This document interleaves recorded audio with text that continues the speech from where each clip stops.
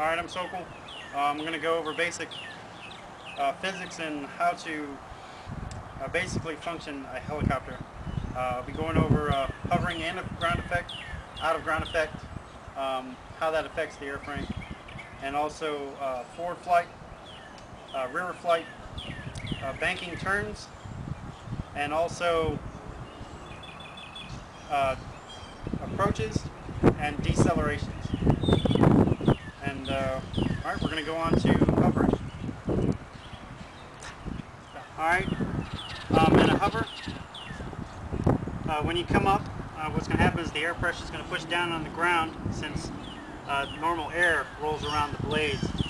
From here, there's really no lift. All the lift is pretty much is outside of the blades. And what happens when the aircraft comes up, since this is a right-sided tail rotor helicopter, it's automatically, this becomes a prop. And what it wants to do is it wants to push the helicopter sideways. To compensate, it has to lean into that effect so that it'll stay in one spot. And that's why you always see that, you know, one side of your helicopter will always hang low.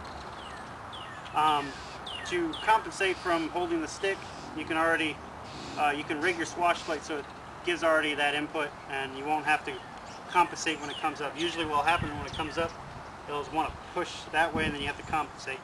So if you already put it in the swash plate, it'll pretty much come up and already want to sit with neutral sticks.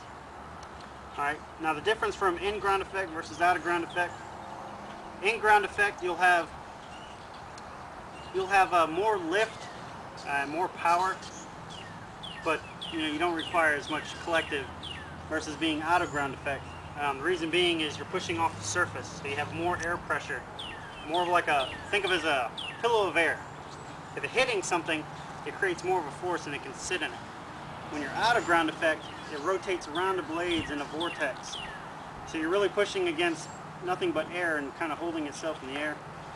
Requires more collective to hold it out of ground effect, but it's a little more stable out of ground effect because the air is not coming in at different angles and you have to keep compensating for the in ground effect.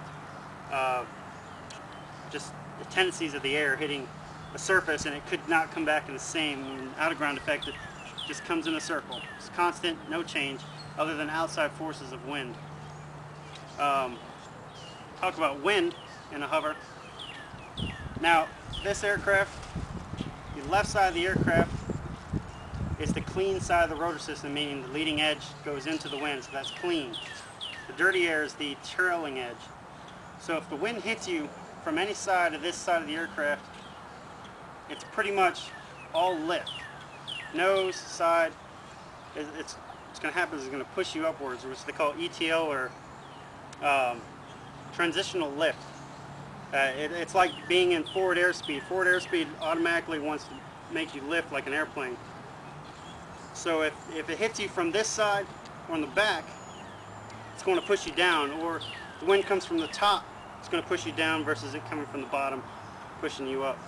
So for yo-yoing effect, the aircraft will actually let you know split second before what it's going to do. You'll see it kind of shudder downwards or shudder upwards in the rotor system. You can kind of know if it's going to go up or down on you. Alright, well, finish covering it up.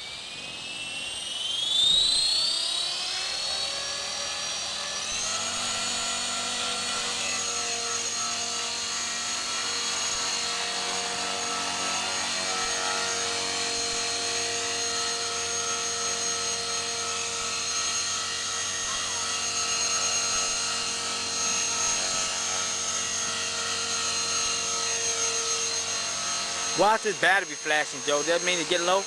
I'm ready.